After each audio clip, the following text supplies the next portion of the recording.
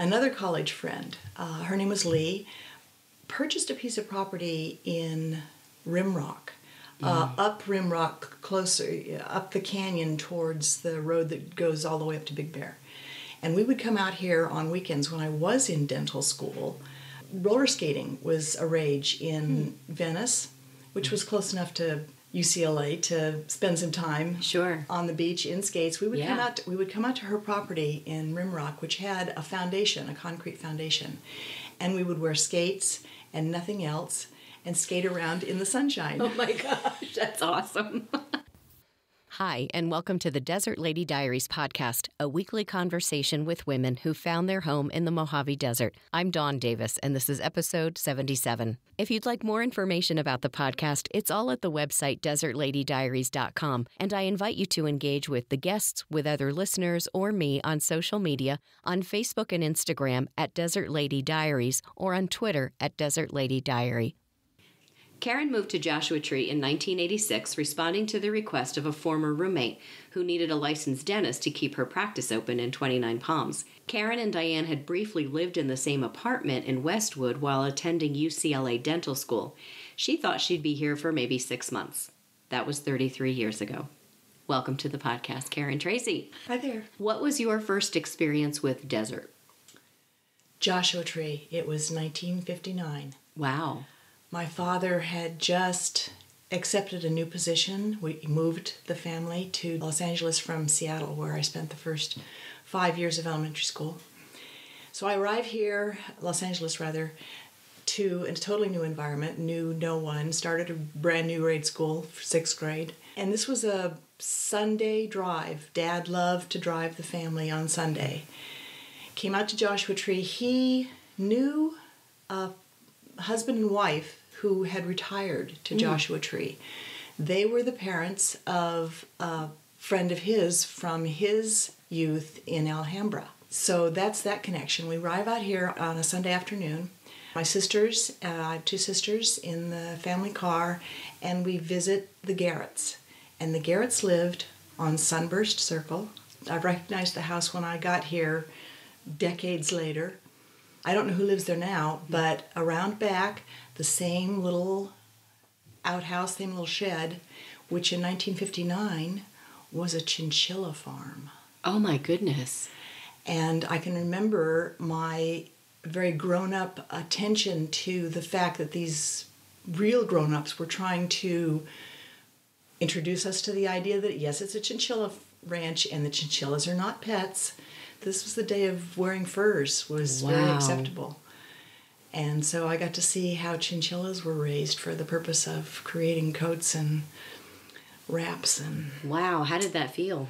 It felt pretty strange, although I remember having some deep thoughts about animal welfare and raising animals for furs and how these adults were behaving as though this should be completely acceptable and yet being very awkward about it. It was a complicated stack of emotions and goings-on. No and doubt. That shed is still there. Oh my goodness. House is at the corner of Sunburst Circle and Sunset, and that little shed is still in the backyard. Wow. I bet the current owners probably have no idea. I'm sure. Yeah, or even owners before them, depending on how long the Garretts owned the place. They were elderly, and they had retired out here after a lifetime of work with windows and window dressings. Oh, cool. And they had toggle switch curtains and shades. Which was another remarkable thing I saw on that trip. Yeah. And so I don't know if those are still in the house. Probably not. They seem a little impractical to me. Right, exactly. That's kind of a forward-thinking idea for that time, though. That's pretty wild. I had never seen it before, and they were quite proud of it. They wanted to show us every toggle switch and how it worked. Of course. That was the visit. And then you go back to Los Angeles, you finish school, you're in UCLA dental school. Did you make trips back in between there before you moved out, or before you came out to assist your friend? I did. Another college friend, her name was Lee, purchased a piece of property in Rimrock.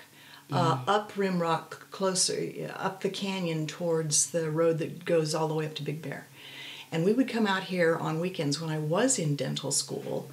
Roller skating was a rage in Venice, which was close enough to UCLA to spend some time on the beach in skates. We would come out to her property in Rimrock, which had a foundation, a concrete foundation, and we would wear skates and nothing else and skate around in the sunshine. Oh my gosh, that's awesome. How much fun. She later built on that foundation, turned it into a pretty good-sized house, ended up with a husband and 2 boys, and they had bedrooms and bathrooms and a kitchen, and they spent a lot of in fact, I think she moved out here and had the kids in school in Yucca for at least a year. So I would come out and visit her when I could for a weekend and experience desert. A lot of people end up here after weekending in the desert. That's what was going on at the time. That would be the 70s and 80s. Oh, okay. So then fast forward, you've graduated dental school, I'm assuming, when your friend that had the practice said, help me. Yep, and I was in between jobs. I was ready to help. So you came out thinking 6 months. Mm-hmm. She was going to have a baby, and then I'll go do something else. I didn't leave. Right. I did go do something else, but I didn't leave the area. When you're here for 6 months, in your mind, you're like, well, I'm just here for 6 months. What are some of the things that you did when you were working? Did you go into the park? Because I see that you've done some climbing. Did you do climbing here at Joshua Tree? Not in the first 6 months. Okay. I spent the first 8 months going to and from Venice Beach roller skating. Oh my gosh. I was still very in love with the roller skating scene. I had a lot of friends there. I lived in my car when I went down there. Wow. After 8 months, the desert began to really pull on me. It was beginning to look more interesting than Venice Beach, which was looking very crowded and soiled and not nearly as interesting as it used to be. Mm-hmm. So then I discovered climbing in the park and really fell in love. Right. What were some of those first climbing? Did you go out and did someone teach you? The first time I went to the park was with Lee and her boys and her husband, and there were it was one of the first places you can climb when you drive up from Joshua Tree into the park. And there were climbers on the rock, and the climbers had brought their bird with them. This is a big raptor. Okay. A big bird that preys on other birds. Yeah. And it was sitting, and I was transfixed. I thought, wow, what are those guys doing, and what is that thing? And yeah. Wow.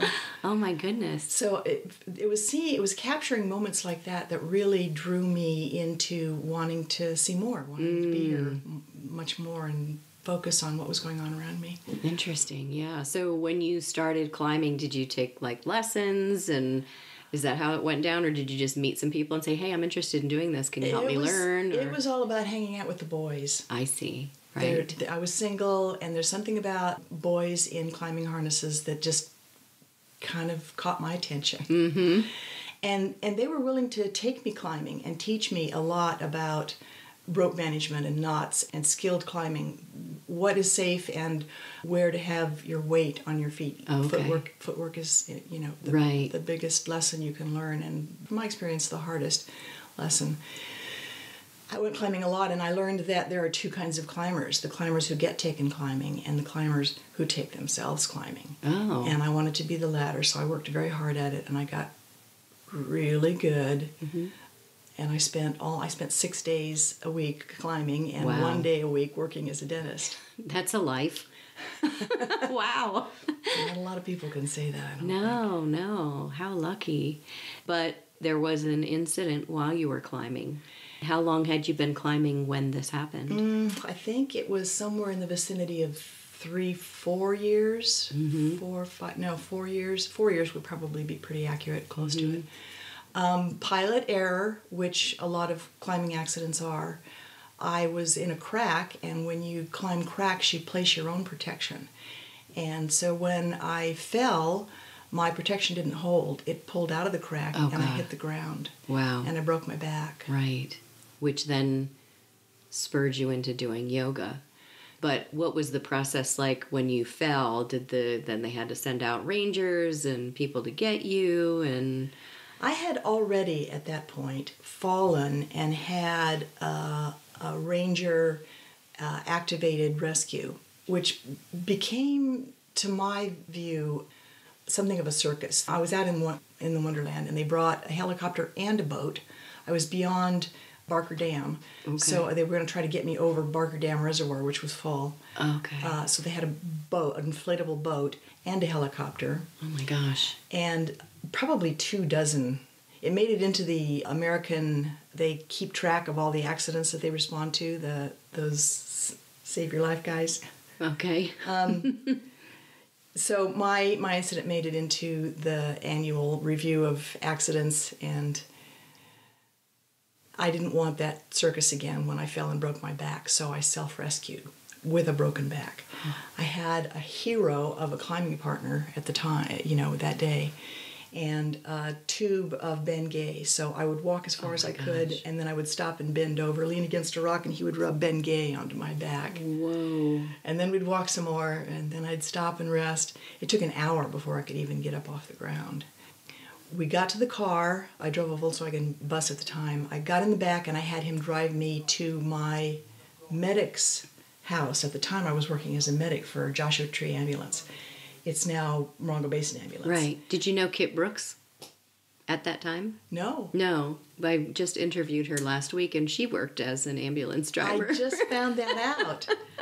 It's so interesting. I asked for help to deliver my toxic dentistry at Jenny Q's last month, and she volunteered to help me, and that's when I found out that she worked for Morongo Basin Ambulance. Oh, that's amazing. Yeah. Gosh.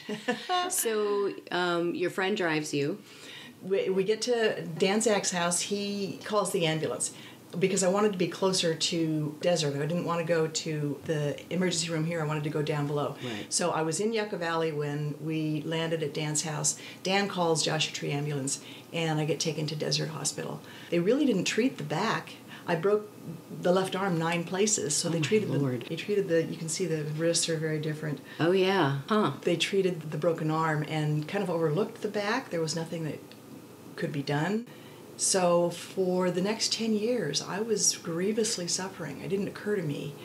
But eventually it did. Eventually there was an angel that said, "Psst, you need to do yoga."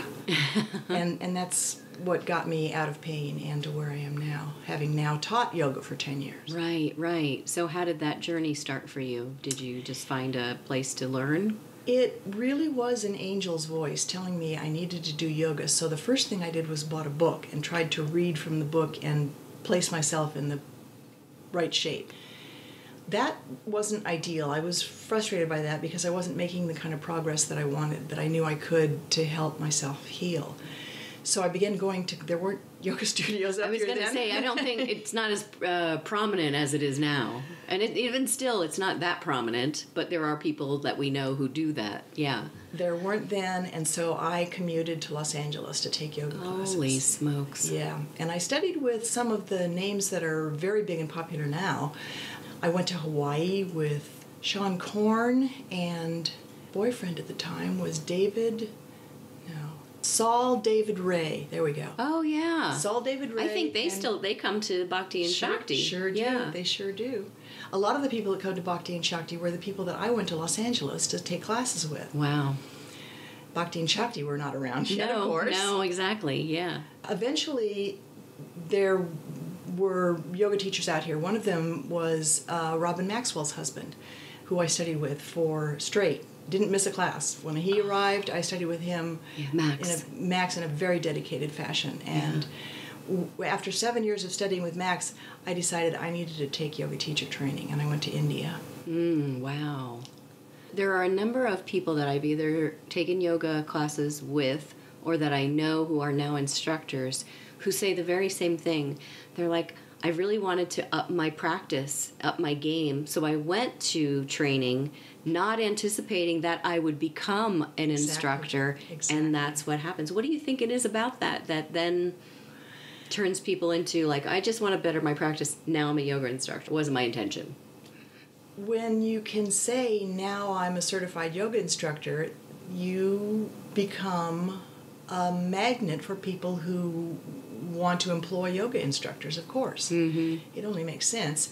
I had only been back from India a few days when Clea, who owns the yoga studio here in town, called me and said, "Would you sub? My weekend teacher just left. I don't have anybody to take over." Oh my goodness. Yeah, and I was terrified. It was about my practice, and all of a sudden, Right. all their practices are in my hands. And Yeah. and for the first few times that I taught, I didn't sleep beforehand. Because you were up thinking, how's this going to go? Did you like run the routine through your head? Yeah, I was ruminating and thinking, this is going to go terribly wrong. And Oh my gosh. No, it didn't. So let's back up a little bit to dental school. What was your inspiration to becoming a dentist? I was being around the boys again. Oh. I married a man whose intention was to go to dental school, become a dentist. And at the time, our paths merged. We talked each other into thinking that we were going to be dentists together and live our lives happily ever after. Mm-hmm. Never happened. In fact, we were already split by the time he went to Georgetown to become a dentist. Mm. And at that moment, that's a really pivotal moment in my life, and I don't know why I chose to still become a dentist, because at that opportunity, it could have been anything goes, all bets off. That moment, I go back to often wondering, what was it in my environment? What was it in my brain? What was it that convinced me to keep studying dentistry? I did. I went to UCLA. I was very happy about that opportunity. It's a rare opportunity for anybody who wants to study to be a dentist. I think I would have done it differently if I were me in that situation now, of course. Sure. And if it wasn't dentistry, what else would it have been?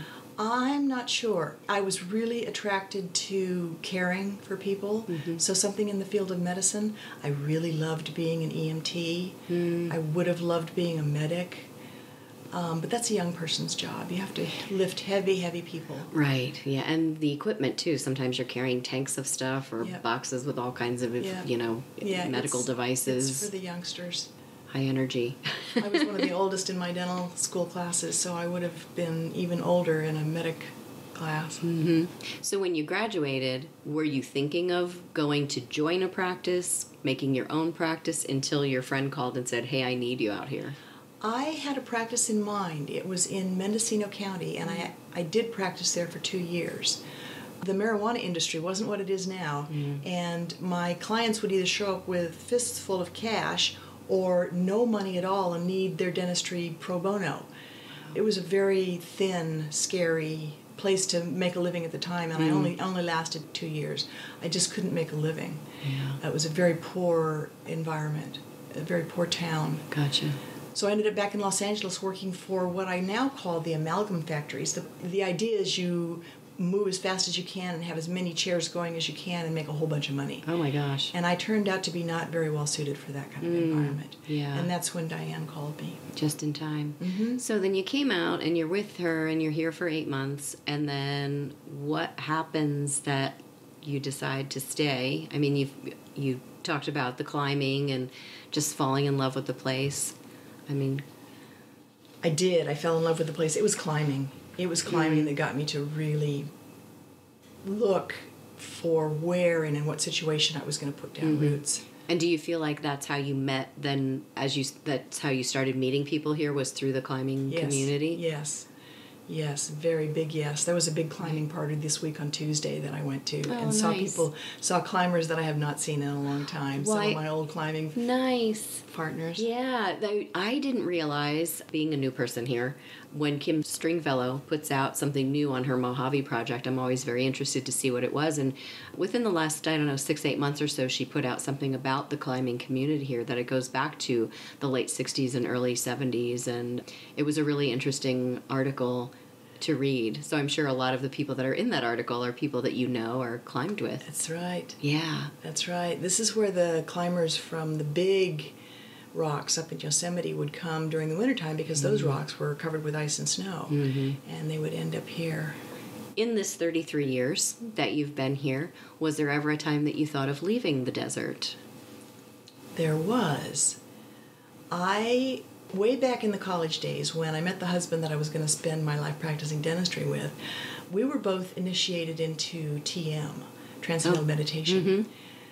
And I've been meditating since. It's a big part of my life. Maybe even bigger than climbing. However, there was a period in early 2000s when the TM community, the headquarters is in Iowa, was requesting people who have been initiated and practicing meditation for some time to come to the headquarters and sit in what are called the domes. Now, these domes are not the kind of domes you find out here in the desert. These things they would easily seat many thousands of people. Wow. There's two of them, one male, one female. And they were bringing into being a dome-centered group meditation for the purpose of creating a coherence in the place where the domes are located that would then radiate out into the country. It was called Invincible America, and if you went to Invincible America, they would pay you to meditate. What? Yeah. Wow. Oh my gosh. Can I go there now? I was not working anymore as a dentist, and I thought, this is perfect. Another opportunity that Right. I can't turn down. So I went to Fairfield, Iowa, which is where the headquarters are. They own a university there called MUM, Maharishi University of Management, and they have a lot of very credible degrees, degree programs, including business degrees. Also organic farming and a lot of computer stuff. They also have on the side all of this meditation. Everybody in the school meditates. There's an elementary school, a high school, and then on into college, one fluid education system there. So that's where I ended up for a year. What did it feel like there? Did it feel different to you because there were that number of people meditating and that collective consciousness? I would imagine I believe it did influence the feeling, the emotional core of the village. The town was about the same size as Joshua Tree, about 8,000. Okay. 8 to 10,000. And half of them were farmers and half of them were meditators. And the farmers called us roos, as in gurus. Oh. And it was kind of a cordial getting together. They didn't mind us being there. They found us to not be reprobates or unwelcome in any sense. We were definitely good for the economy. Yeah. A town of 8,000 had 32 organic restaurants. Wow. That's amazing. Yeah. Like every other building was an organic restaurant. And everybody went out to lunch. That is an economic driver. Wow, food and meditation. I think I need to sign up somewhere for that. My God. It's a very mellow town. I got there with no place to land, and so I let it be known to all my friends, including my friends in Venice. And one of them said, well, I have a friend who lives in Fairfield. He's not a meditator, but he does have a spare bedroom. And so he hooked me up with a place to land for temporary. Wonderful. And he was Bruce Springsteen's roadie, one of Bruce Springsteen's roadies. And he told me that he retired from being a roadie because of the sense of being in the town, what it felt like. Oh, that's interesting. I thought so. Yeah, that's really cool. So he's probably still there. Probably. Are you still involved with Transition Joshua Tree? I am peripherally. I just went to their Death Cafe last month. Oh, talk about that, because I've seen it advertised. Yes, let's talk about it. There is sort of an obvious lack of depth in our culture when it comes to discussing death or being around death, being comfortable with death, bringing death up in a way that is conversational. So this is a movement. I'm not sure where it came from, but you can find Death Cafe as a thing on Google. Okay. And Transition Joshua Tree brought that to town, and they used to have more of them. I guess they're having more of them now because I just saw that there's another one coming up this month. Right. It's almost been like once a month for, I want to say, the last 2 or 3 months. And there was a time when it was once a month for, I'm thinking, a whole year, and then they took time off. They let Death Cafe go into hiatus for a while. Now it's back. Okay. And the last month when I went, it was my first to experience Transition Joshua Tree's cafe. It was very interesting. Cool. Can you talk a little bit about Joshua Tree, Transition Joshua Tree in the general sense, and then the permaculture? It seems that you were involved with that part. Transition is an international movement. It started in Totnes, England, and I met Rob Hopkins. He came to the States and toured the States, and I met him when he was in Los Angeles. He's the guy who wrote the book. It's about looking ahead and finding a way to take care of ourselves, a way to create a soft landing from what looks like societal collapse at some point, when we can no longer sustain ourselves because we can't get water, we can't get electricity, we can't govern ourselves. There's not going to be any big body that shows up to take care of us.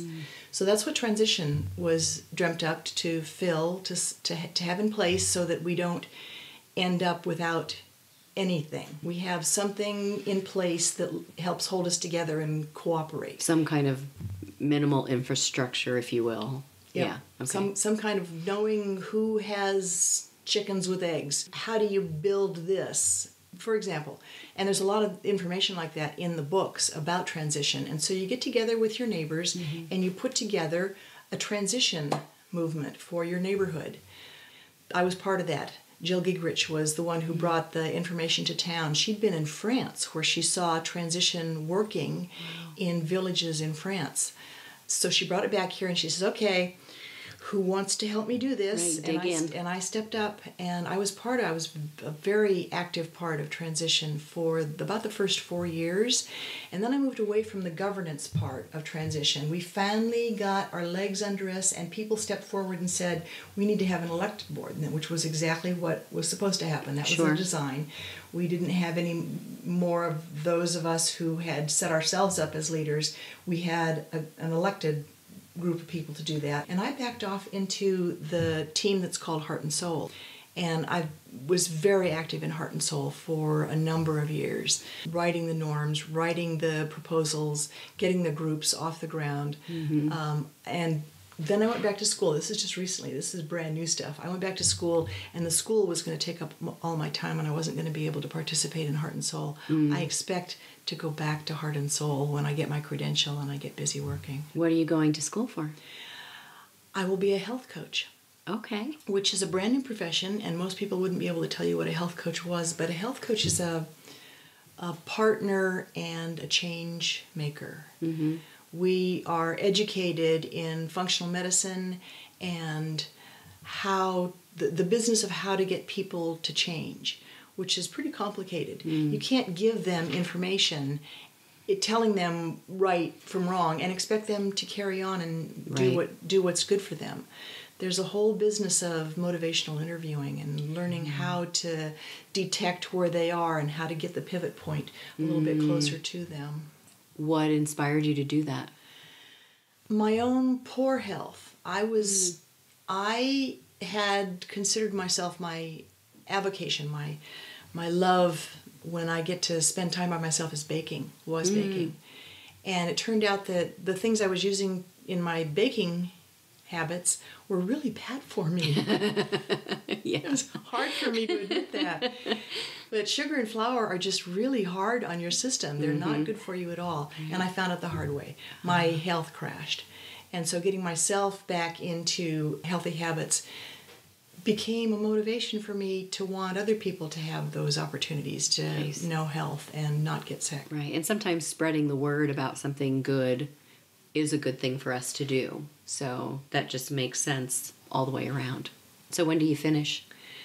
June. I'm taking clients now. Great. I just started with my first clients this last month. Wonderful. And so, I'm hitting the road. Not at a dead run, but I'm getting there.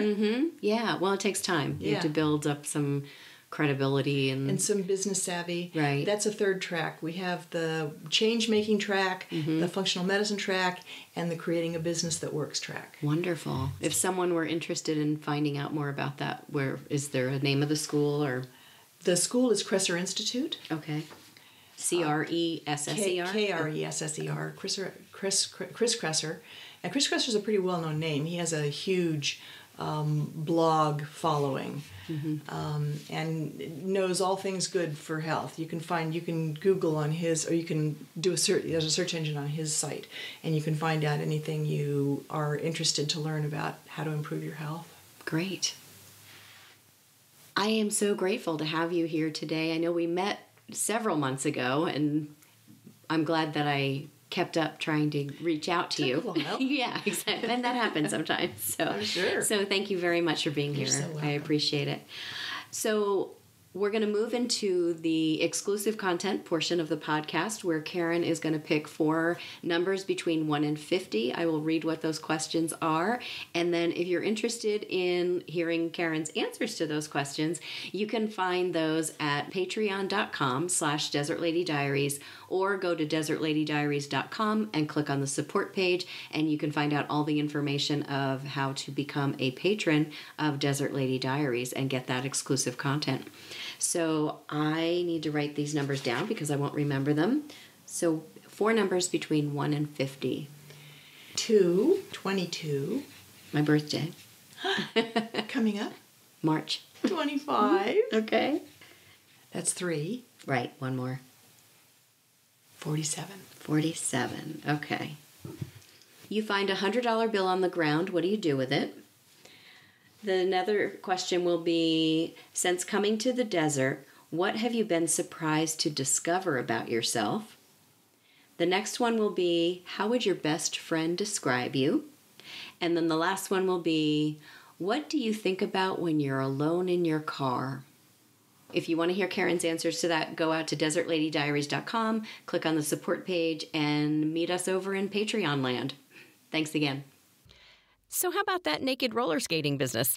Do you have a favorite naked sport? Share it with me and our community of listeners on the Desert Lady Diaries Facebook page. Or if you prefer to remain anonymous, shoot me an email to desertladydiaries@gmail.com. I'll tell the story, but I'll keep your confidence. If you'd like to hear Karen's answers to the questions she chose for Diary Unlocked, the episode is available over at the Desert Lady Diaries private podcast on Patreon. Diary Unlocked is available exclusively to Patreon supporters for $5 per month. Check it out at patreon.com/desertladydiaries or learn more about it by going to desertladydiaries.com and clicking on the support page. It shows you how you can support through Patreon or just through PayPal using your debit or credit card. And I do have a shout out this week for Rhonda D. Thank you very much for your support of the podcast through Patreon. I really appreciate you, Rhonda. And if you're enjoying this podcast, I hope you'll spread the good word and share it with a friend, or take 2 minutes right now and write a review on Apple Podcasts or whatever platform you're listening from. Thanks so much for listening.